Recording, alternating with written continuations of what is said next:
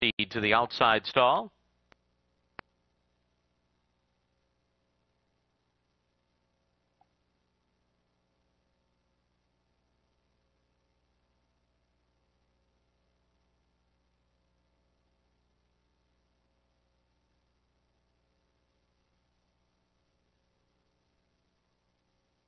And they're all in line.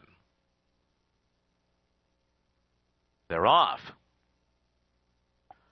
Pirates Pleasure on the inside out for the lead. Brickyard Kitten and Doherty are alongside. These three lead the way early. Then Desert Strike, Piance on the inside, and E-Biscuit is last. Pirates Pleasure up top with Doherty pursuing second on the outside.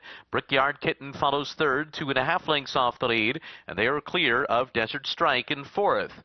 Piance is fifth right now, racing about 7 behind this stage. E-Biscuit is the trailer, and they went 23-1 for the opening quarter. On to the backstretch. Pirates Pleasure and Joe Bravo make the pace, and Doherty sits second on the outside, kept close by Javier Castellano, clear by 3 lengths.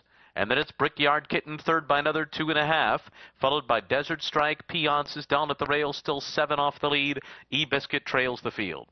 46-3 for the first half mile.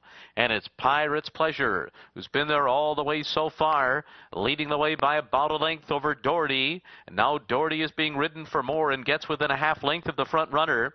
3 lengths more back to Brickyard Kitten. Piance is next on the inside. Desert Strike and E-Biscuit.